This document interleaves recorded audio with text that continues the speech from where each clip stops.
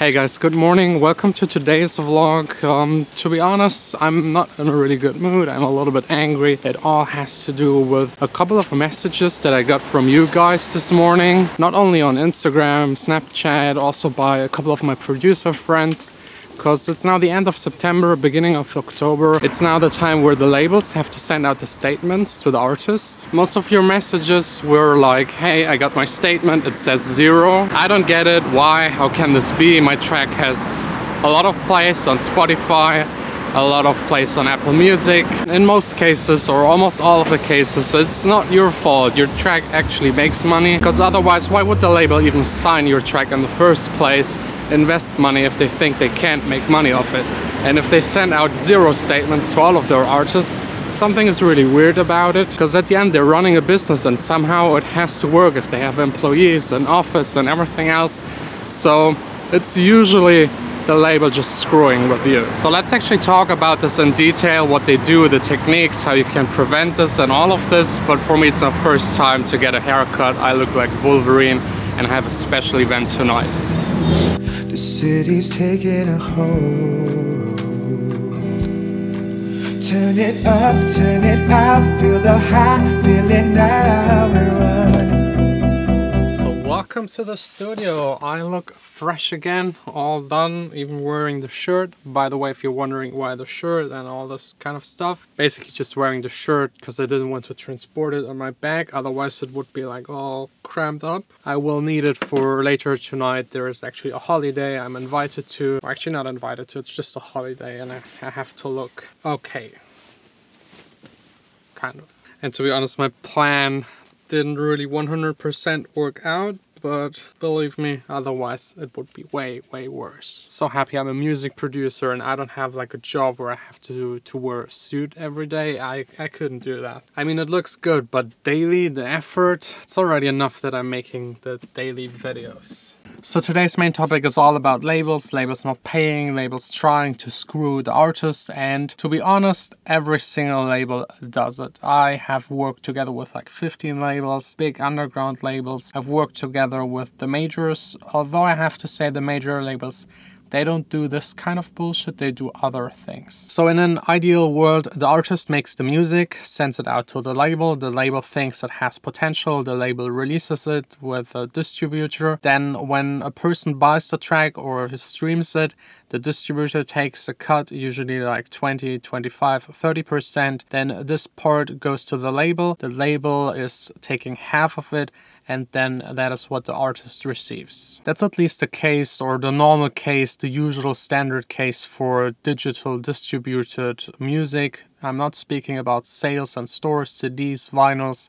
That's a whole nother story because the production costs are so high. And I honestly, from my artist perspective and also as a label owner, I can't understand those labels. I really don't get it. There's an artist putting so much effort into learning how to make music. After years, he achieves that, makes his first track, finds a label, is super happy about it, and then the label just tries to rip him off. And out of the 20 or 30 labels, and I did ghost productions for other labels, out of all of those labels, never ever a single label sent me a statement without me asking for it. This never happened. I don't know why, but usually by the standard contract, they have to send the artist a statement every half year plus 3 months about the sales in the previous period, so that the artist knows how much he gets, how much sales his tracks have, and like just getting paid as he should. So that's basically number one, how they try to mess with the artist, just not sending the statements. Number two, and that is very common, after you asked as an artist for the statement, you will get a statement with a balance of 0 or even a minus of a couple of €100. And this also always happened to me when I got a statement. They just deduct all of their costs, mastering, promotion, sometimes even a fee for nothing. Sometimes these costs were actually really used and the label really paid for this promotion. But most labels nowadays, they don't really promote, they just release the music. Wait, what happens if the track picks up and gets a lot of attention for whatever reasons? Then they might invest a little into it. Maybe they pay the mastering. Sometimes they even try to get the artist to pay the mastering. So be careful of that. A label should always give you, if it's a digital release, 50%. Everything else is a ripoff. If you get less, just walk away from the label and never talk to them again. If the label doesn't do any real promotion for you or isn't a big label with a lot of followers, just don't release with that label. It's not worth it. It's just way better to release it yourself on SoundCloud and YouTube, see what happens, gain a couple of plays, and then try to get a better label. If you get one of those statements with a zero balance and you have the feeling the label is screwing with you, there are only a few options that you have. So first of all, I would write them. Usually they just try to do these kind of things, and if you write them and ask about it, they might send you the real statement, the real figures and numbers and your money. Sometimes they will argue with you, but usually the later stage where I was like threatening with getting a lawyer, I usually always at least got the statement. If then the statement is at zero, you should ask them to prove you why they deducted those costs and show you invoices, a proof that they spent 60 or 100 euro on mastering, a proof that they spent like 200 or 300 euros on promotion.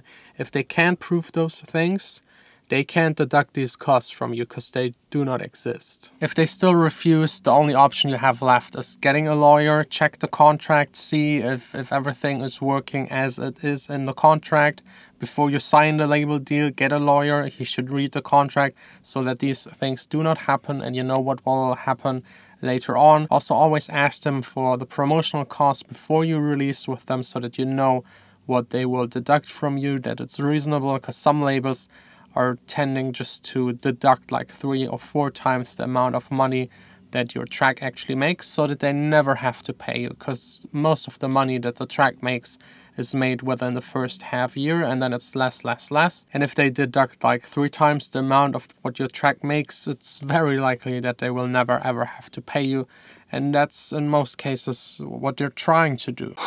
Yeah, this is that's a topic that makes me really angry, because there are so many young artists out there, and even like 200-300 euros if a track makes that, it's a lot for them. That might be the next equipment, that might be maybe like the rent, at least if you're living in Berlin. And Düsseldorf, definitely not. And that money that you make early on is very motivational. If you release your first song and it makes like 500 bucks, you're very, very likely to make 10 more and make 5,000 and kind of grow your business, grow your artist career and everything.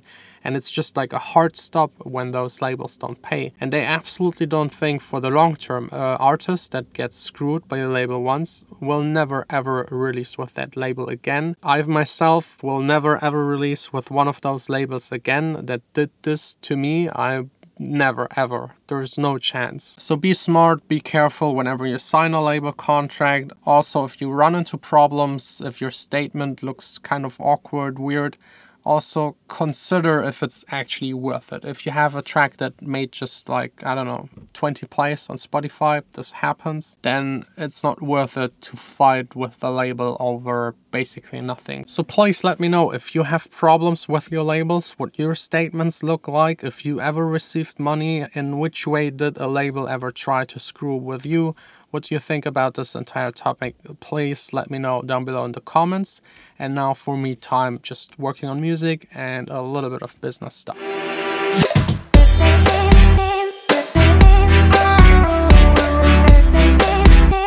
All done with work for today. I thought about a couple of solutions, and there are unfortunately not really a whole lot. One of them is definitely, if we artists don't let the labels do stuff like that with us, they might stop, or at least the labels that do it will lose all of their artists. So I recommend you, if you have a label that is like trying to screw with you, just leave them.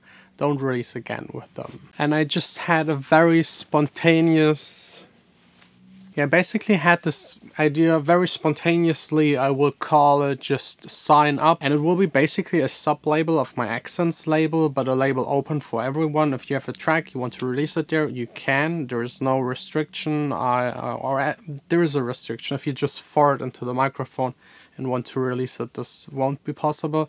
But if you've made a song that is complete and I can call it a song, you have the definite chance to release it, get it out on all of the stores. But let me think one entire day about this idea, see how I can make it. I will share definitely everything about it tomorrow, or yeah, actually tomorrow in the vlog. It will be invite only at the beginning at least, and I will already put the website live while this video is being published on YouTube. So just click on the link, send me an email, and I will get back to you and see that we can put it out there. You keep all of your money. More about this idea tomorrow. Tomorrow is definitely a Q&A vlog. I will inform you about the Q&A on Instagram and Snapchat. Don't forget to like, subscribe. For me, it's now time to eat a whole lot, and then it's time for this holiday. It's not a fun holiday. Running, running, running, running. I shouldn't wear the t-shirt underneath of this one.